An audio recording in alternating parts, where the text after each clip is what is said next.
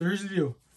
I factory reset my computer because I had like a lot of issues with uh, the memory storage in my MacBook, and then it's supposedly to come back and be just a brand new computer. However, I was still having problems with my internal memory, which means my storage memory. And I was actually looking at it, and then I noticed that I have right now I do have 23 gigas, as you can see, in all other volumes in container. And back in the day, like I don't know, half hour ago, I had almost 95 gigas in this volume that I had no idea how to fix it. And I was actually looking online, and I looked on YouTube. I did a research. I wasn't able to find like a really helpful information. So I was just, I'm a tech guy. I kind of am a tech guy. So um, I really enjoy looking around. So that's exactly what I did. I noticed that I have this to HD now, and that was the issue when I factory reset my computer,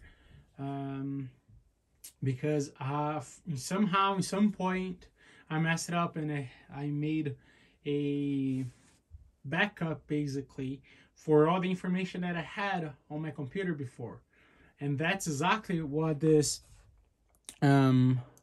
other volume means.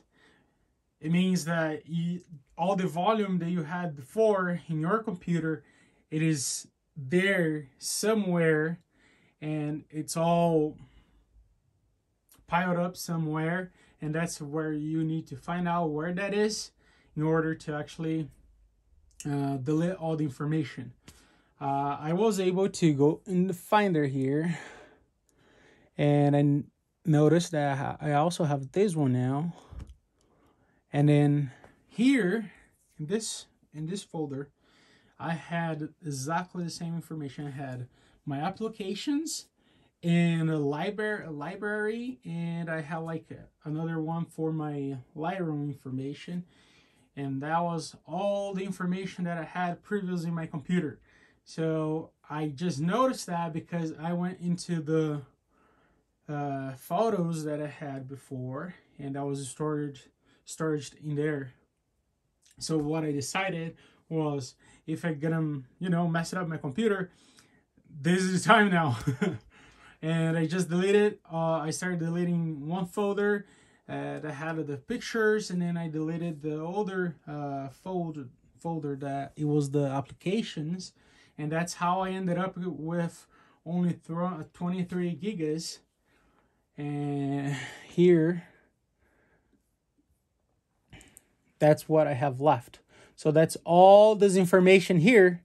And as soon as I delete this and then clean the trash, and that's how everything is gonna be cleaned, honestly. I had no idea before. I looked it up everywhere, and it wasn't helpful. So I will just start with the library, move the trash.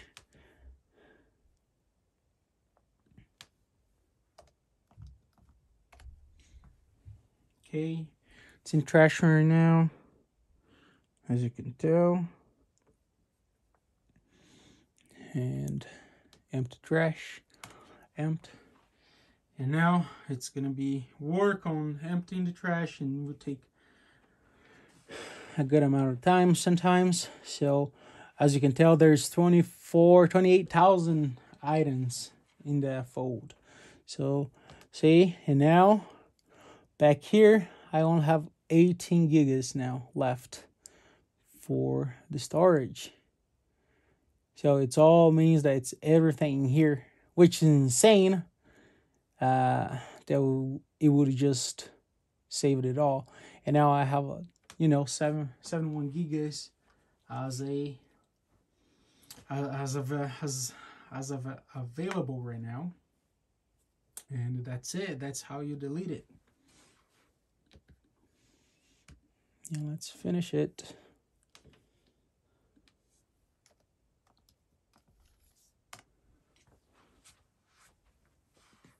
It is in the trash, and now empty the trash.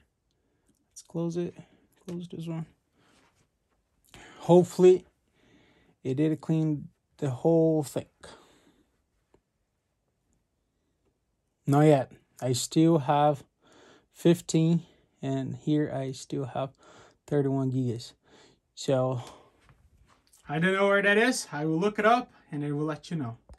So I turn off my computer. I turn it on. Command and R. Hold it until it will display the screen that you might have this screen, or you might have another screen that will be able to reset the whole thing. But what I'm gonna do here, what I did actually to clean the disk was disk utility, continue, and then in here I was able to do not mess it up with this, or you won't have a system to restore afterwards. But this guy right here, up here, it was the one that was holding all the 15 gigas that I had left there. So I erased the whole thing. I also had one more down here, another tab that I was able to delete, and then all the information is gone. And now I finally have 120 as a memory, which is what I was looking for. So I just needed to close here, and then now just reinstall the Mac, and there we go. And now I hopefully gonna be able to reinstall the Mac OS, and I now will be able to use the whole memory of it and finally be able to use my computer I was hoping for. So here's the deal. I just deleted everything, and then I reinstalled the Mac OS, and now it's good to go.